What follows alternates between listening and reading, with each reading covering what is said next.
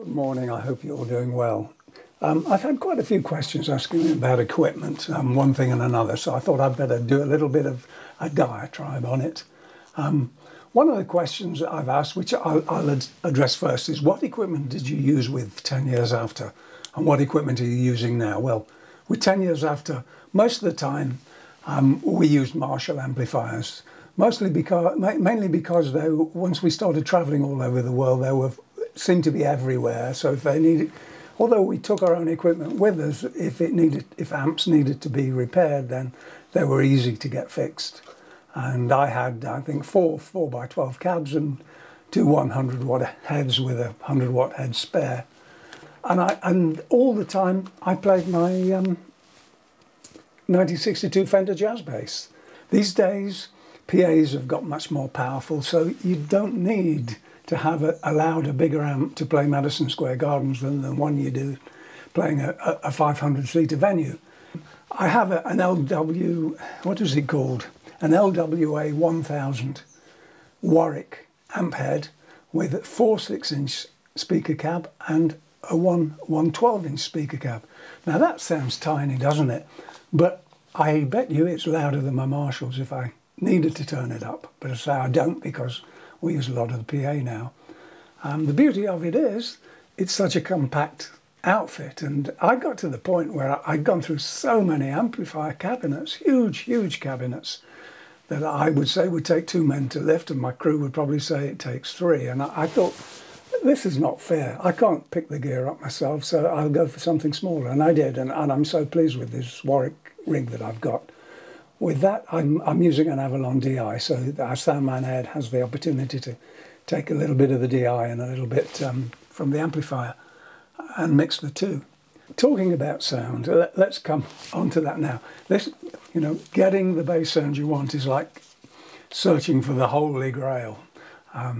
You almost think you've got onto it and you haven't. And over the years, I've had several amplifiers. And I'll give you a rundown. I've made some notes here so we can have a look. I started out with a Vox AC15 112-inch speaker. That was my first amplifier. Yeah, when the 12-inch speaker wasn't working, I used a radiogram cabinet at first, put an 18-inch speaker in it and started using that. And that really wasn't powerful enough, so I started experimenting with amplifiers. Stereo amplifiers, hi-fi amplifiers, they were actually mono. They were Leek, Mullard and Quad. I used those for quite some time. With various cabinets, which I had a book called Loudspeaker Enclosure Design. I built every single cabinet, sand-filled baffles and one thing and another. Some that I couldn't even get in the van when I built it. I had to cut them down. And then a friend of mine, Bonnie, that played bass with Shane Fenton and the Fentones, actually was giving up, and I bought a Vox AC30 Super Twin from him, 2 12-inch speakers. And that used to belong to Jet Harris in the Shadows, so I've got Jet Harris's old amplifier, those of you that know who the Shadows are. And I used that head with two 18-inch speaker cabinets that I'd built right up until I think we had a little association with Watkins, Wem, and we used those amps for a time until we went on to Marshalls. And what have I got? I'm going down the list. Yeah, Warwick, Hughes and Kettner, Gens-Benz, Warwick I've said, acoustic amplifiers, it's an American company, Gallion-Kruger, Ampeg, Mark Bass, Trace Elliott.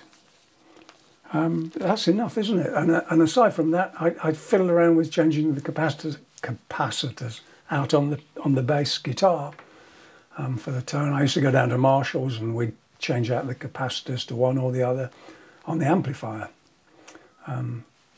Input resistors and one thing and another just to try and get the tone that I was looking for, say the Holy Grail. 2 main basses now, 1962 Fender Jazz Bass, that's what I used throughout most of 10 years after Korea. And lately, and with HSS, and a little bit with 10 years after too, the Bass Centre London built me a replica of my 1962 Jazz Bass, which, as I've said in previous videos, it was too much of a responsibility on the road. And I've been using that along with a 5-string Warwick bass, which again is a passive bass. And those are the two main instruments I use now. I've got 25 basses that I can just about remember, and I'm sure if I go in my cupboard there'll be some I've forgotten. And that sounds crazy, doesn't it? But it's only what, one every 2 years if you look at the number of years I've been playing. And I'll read you what they are. Maybe we can do some talk. Someone can say, what was so and so like, and I can probably talk about it. An acoustic bass, that's a rare fretless bass that was made by the Acoustic Amp Company. Gibson bass, Fender Jazz bass and P bass. Have and still have maybe 3 or 4 of those. A couple of Lackland basses, 3 Warwick basses, Sadowski bass, Wall bass, Rickenbacker bass, 3 or 4 Warmoth basses, 2 Lyons signature basses from the Bass Centre, to a Nash P bass, a Nash Jazz bass, Hofner basses, Epiphone basses, Carla bass, you know, the rubber string bass, and a folding upright bass, the Charlie Chadwick folding upright bass. So that's quite a few basses, and I get pleasure out of playing them all, but I don't very often take them out on the road. Mostly recording, I fall back on the 5-string and the Fender. That's about it. Oh, I should mention in-ear monitoring. That's always a contentious subject, particularly with bass players who tend to like the trouser flap that you get from a big boomy bass cabinet. I found it was good because of the bass frequencies spread across the stage, and sometimes the bottom end is difficult for the singer to pitch. So I don't like to be too loud. I like to balance up to the kit and get an on-stage sound, as I said. But if it's a little bit loud for the bass player, never too loud for the bass player, is it? If it's too loud for the guy that's singing, I can turn it down a little bit, but still have it coming through my in-ear monitors. And it took me about 1.5 years to get used to working with in-ear monitors. And some nights it works better than others. It's down to the acoustics, like an amplifier, any amplifier sound, whatever instrument you're playing. Some nights you'll get a great sound, some nights you just, no matter what you do, you can't get that sound because the on-stage acoustics are not good. But anyway, have fun, have a great weekend, do the best you can. Hope some of you can get out and play. Maybe the moon will open up, a COVID-free moon, and we can all go and do gigs on the moon, assuming we can fly there. But anyway, have a great weekend. Have fun and enjoy your music, whether you're listening to it or playing it. And please, if I've forgotten again, please subscribe to my channel. And I always welcome comments.